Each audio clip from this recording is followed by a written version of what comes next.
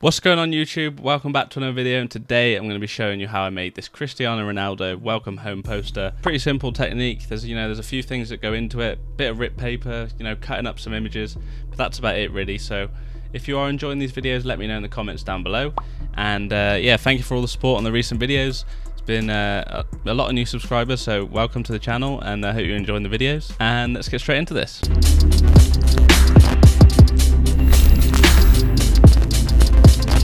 First things first, you are going to be presented with this texture pack, which will be in the link down below. So if you just go download that, then that's all you need to do. Turn this layer off, and then you've got all the stuff that you're going to need for this design. So first things first, we're going to make a new document. So go to new document, make this 1080 by 1350, and then a resolution of 300, and that should be good. So once you've created that, all you need to do is basically go in to your texture pack and get this images folder, which is going to have all the images in, and then we're just going to drag and drop this in. Now this might take a while to load just because there are a lot of images, but don't worry about that. There's nothing to worry about. It's just gonna take, it's just the speed of your computer basically. It just takes a while to load. So once it's all loaded in, guys, what we need to do is turn off some of the images. So if we just go in, we can sort of go through and turn off some images. They're all in position, so you don't really need to worry about the position, but the only thing is we are going to have to cut out some images. So actually They are all in position, but you need to move them down. Sorry, so let me just turn these all back on quickly. Once you need to there we go, so they're all on. So hold Command T on the actual folder, and then sort of move them down a little bit, just so it's probably about there. Okay, so about there, that's good. And then we can click OK. So once they are all in position and it loads, you can start turning them all off again. So just go down, turn all the layers off that you need off. There we go. And then we can just sort of play around with these ones now. So first image I'm going to want you to edit is this one in the top left. So what you need to do is make a layer mask, and then you're going to need to go to your brushes. So there's going to be a torn paper brush link down below. So all you need to do is go down, download that, and then install the brushes. It will show you how. And once you've installed them, you can sort of start cutting these images out. So once you've got your brushes, you want to get your brush tool and just sort of increase the size a little bit and make your brush a little bit bigger, and then all you're going to need to do is rotate it a little bit just so you can rip it from the side, so a bit like this. Make sure it's quite angled though, so like that is good. Now as you can see, we can only see the top of the design, which is what we want, and then we can sort of turn a few more images on that are up around it. So that one's down below, so don't need to worry about that one too much. This one is going to be up here, so you want that one around there. It's going to be this one, which is going to be around here as well, but you want to rip this one up as well, I think. We're going to make this one a little bit bigger up here, so like that. So it's obviously going to cover this bit. We are going to cut it out though eventually. So we've got that one there, got this one here, and we're going to layer mask this one. So number 6, you want to layer mask. So we're going to cut the top off, and then we're going to cut this bottom off here, and then we're going to rotate our brush again, so it's like that. Start ripping this side as well. So once we've ripped that side, we want to rip the top as well. So there's going to be a lot of cutting and ripping bits off, but trust me, it's worth it. It just gets you that desired effect. So as you can see, we've sort of made a nice little dent into it. So number 5, create a layer mask on that one as well. Let's just make this sort of diagonal again, like that. Perfect. So just gonna take a little bit more off number 6 as well. So we've got that. That's a really nice start to the design. We can turn a few more of these images on now. So as you can see, this one's gonna go there. Gonna have this one here. So we're gonna make that one there. Now these two are gonna be ripped up as well. So we're gonna layer mask this one. Go to our brush tool and start sort of cutting out bits of this one. Let's do that. That's nice. Then we can go, obviously you're going to have to keep rotating your brush, guys, just so you keep getting that effect that you need. So that's looking quite good so far. This one here, we are going to cut out a little bit, but not too much. Just enough so it fits in with everything else. So that's nice. Now I am going to cut a little bit of this one up the top, so number 5 again. I'm going to cut a little bit off the bottom, sorry. So if we just go to that, so we can cut a little bit off it. We don't need to do too much for this one because it's going to be covered by something else that's in the top right. So you don't really need to worry about that, but this is a good start so far. So let's just go back to this image here. Make sure you do cut everything, like all the little bits out. You don't want bits that are, not meant to be there. So that's good. Got that in there. Now what we need to do, I'm gonna do this a little bit staggered. So we've prepared like 3/4 of the images now. Let's go back to the texture pack. Once you're in the texture pack, you want to turn on something called paper rips, and then you can see where all the rips are going to be. Now these are a bit, off angled, but that's pretty much about where they need to be. You can see them. All you need to do is drag them, drop them across. So this red one has a gradient map on it, so you can either convert this to a smart object and drag it across, or you can just drag the gradient map with it. So I'm going to drag that and that, the white one. So let's just go and take those across, and this red one is just going to sit quite nicely up here. So we've got that red one there, and then what we're going to do is we're going to go get that white one, take that one across. Actually, it's got levels on top of it, so you can convert that to a smart object as well. Drag it across, and then we've got this nice little white effect as well. So as you can see, sort of so far, we've got quite a nice little design coming on there. So there's one thing to note with this. You want to make sure the white is underneath the red, and you want to make sure the paper rips are on top of the images. So make sure you bring them all the way to the top, then we get this nice little effect. And now, as you can see, this image in the corner, we can see where it's meant to be cut out. So we can get a basic hard brush. So if we go back up, get a nice hard brush, and we can sort of go into where this image is, cut it away, obviously because it's not meant to be there because it's on the paper rip. That's exactly where it wants to be cut away, so about there. And now we can just follow what the rips say. So now, while we've cut this image, we can go back in, get a brush, and get our black tool, and just start painting in that image again. And obviously you can make it bigger as well so it fits. And let's get our brush and start painting away that bit that's overlapped there. So a lot of it is making sure it's within the boundaries. You don't need to rush it, take your time with it. It's quite a fiddly job. You don't want to rush too much of it. But that's basically the idea of it. So if we go in and we can turn some more images on now. So we've got this one up here, so this one's going to need to be ripped, isn't it? So let's get a layer mask, go into our brushes, and just get a rip brush again. Doesn't need to be anything fancy. Let's just rotate it a little bit so it's like that. Start ripping out the top, and then we can rotate it again so it's another angle, so we can rip it off here, and then rotate it again.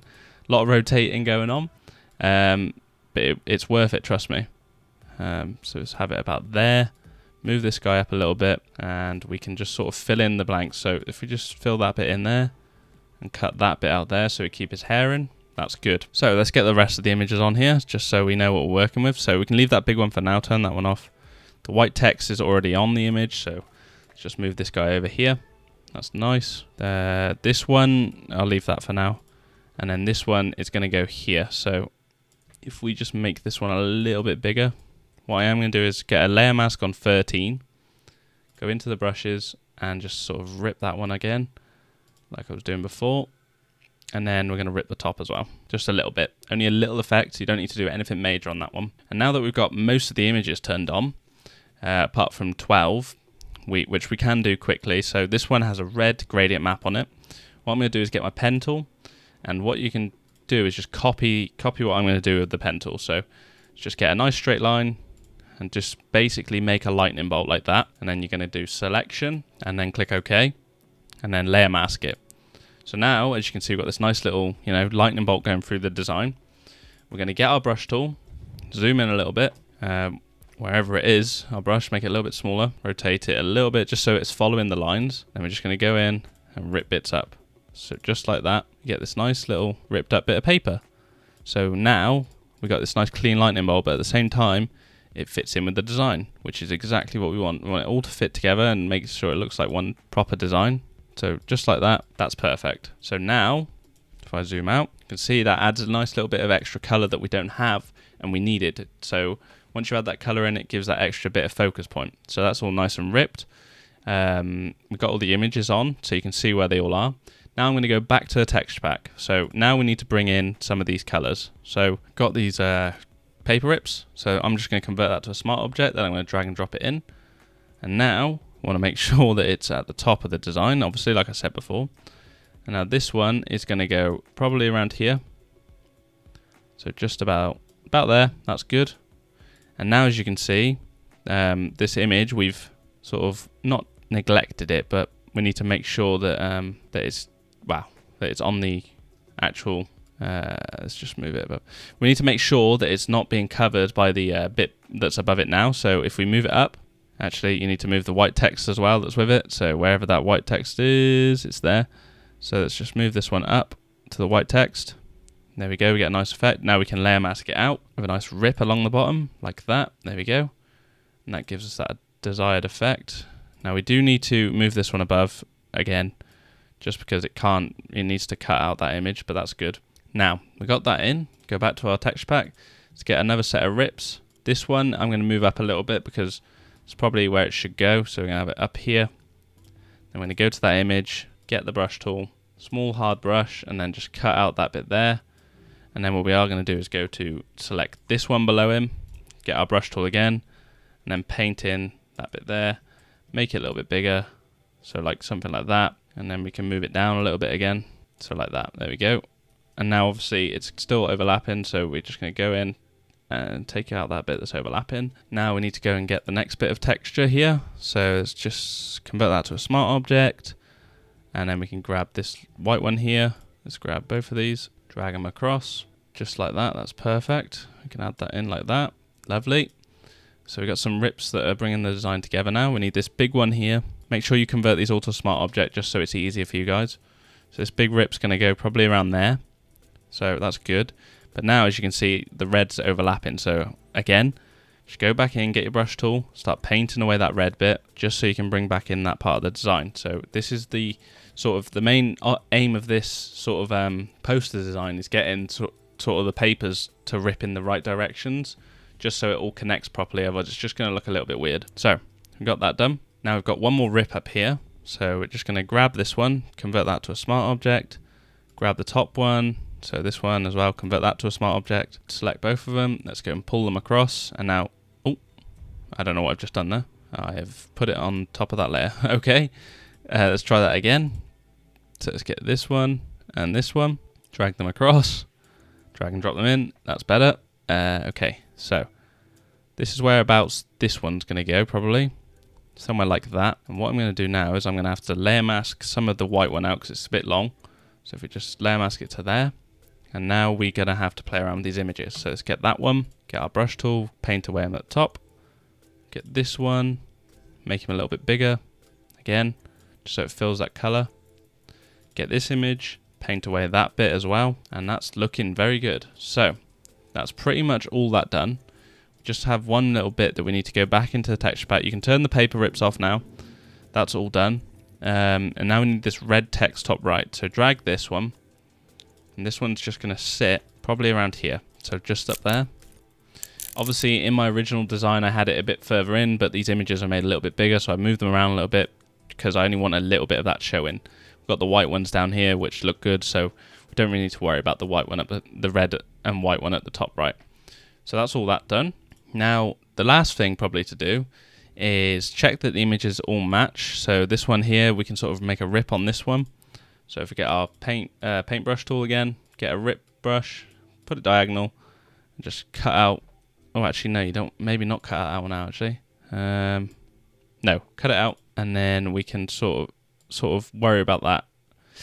Actually, no, don't cut it out, guys, because obviously you're going to see that white background and you're not going to have anything to fill it with, so just let that one overlap. That one's fine. But we can go and layer mask a bit of it out in the on this image here. So if we just do that, that makes it a little bit more effective. But once you, as you'll see in a minute with the heading that I'm going to drop in from the texture pack, so we'll go to the heading here, it's going to be quite big. So I'm just going to drag and drop this in. Now this is going to cover a lot of the problems that you would have had, you know, if you were using smaller images and then leaving negative space and stuff. So with this, you don't really need to worry because it's quite a big heading. It looks cool. So if you see this Ronaldo, this is literally just a Rama Gothic font. You can download this online, or you can use Anton, which will be sufficient. So don't worry about that. So this basic Cristiano, just a block font, and then the Ronaldo is going to be a stretch. So this is what it would have been like. That's what it is like now because I've stretched it out. Pretty simple. All you need to do is Command T and then hold Shift and drag it down, and it stretches it. That's literally all you need to do, so don't worry about that. And then the rest of it is just textures. So if I zoom in now and turn this texture off, you'll see the bottom one is just black dots pretty much, and then the top one is just the grey sort of ripped up textures. So nothing really too in depth there. And then the black background for it is just made from a brush. So I've copied this off the original, which I'll put on the screen now that they showed.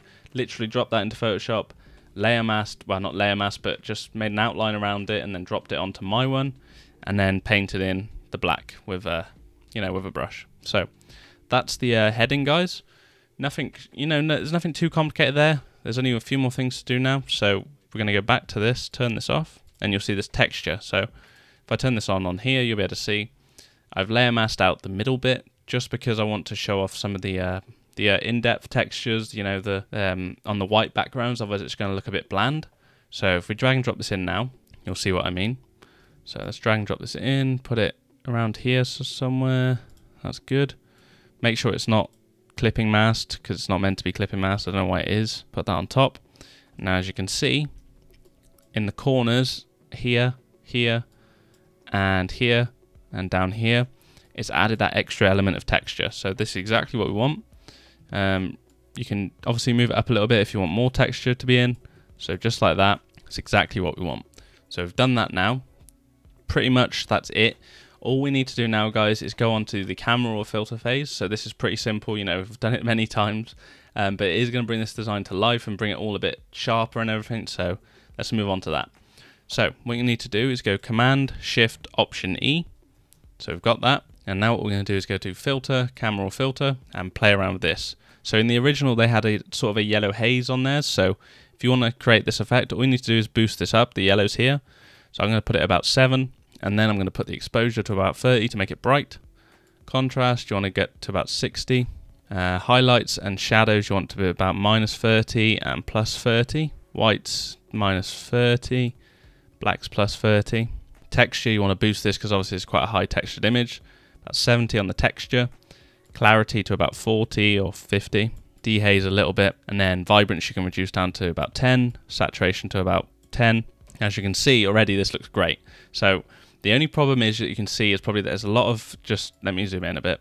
There's a lot of this blue sort of haze coming out from around the colors. This is just because the images are black and white. And for some reason, I don't know why Photoshop does this. It sort of makes it go a bit funny. So what you need to do for this is go into your color mixer and then go down to saturation, and then you'll see these two blues here. So what you need to do is reduce these all the way down to 0 and all the way down to 0 of -100 even, and then go to luminance and do the same again, -100, -100, and now you can see if I turn this on and off, you can see the effect it's had. It's got rid of all that blue, so now it's just a pure black and white image, which is great. So go back up to the curve, bring this one down a little bit, and then bring it up a little bit, so that creates another lovely bit of depth. And then we're going to go to details, I'm going to get sharpening, I'm going to put the sharpening up to about 105, noise reduction about 15, color reduction about 15 as well. And now that's pretty much it, guys. Only thing we need to do now is add some grain, so about 30 grain and about a -10 vignette, and that's pretty much it. That's perfect. Obviously, as I said before, if you want to add a bit more yellow in, just add it like that. So about 10, that's a good bit of yellow. It's really vintage and stuff, and you can see all the texture. It looks great. And then if we can do a before and after, you can really see it's popping now. So the camera filter, obviously you guys know by now, is the defining bit of the poster. Once you've got all the composition right and everything, it just makes everything look so much better. So guys, that's going to be it for this tutorial. Hopefully you have enjoyed. I've tried to record this video 3 times, and it's corrupted and all the files are corrupted, so it's my 3rd time recording it. Hopefully you guys have enjoyed it. Let me know down in the comments what you think. If you want to see more videos like this, like some Twitter posts or Instagram posts that famous, football pages have done, like Liverpool, Man United, Chelsea, Man City, let me, send me it on Instagram. Follow me on Instagram and then send it me. And yeah, it can be used as a video idea. I can show you guys how to make it, and then it will sort of just, get a bit more interaction going. So hopefully you have enjoyed. Once again, thank you so much for watching, and I'll see you in the next video.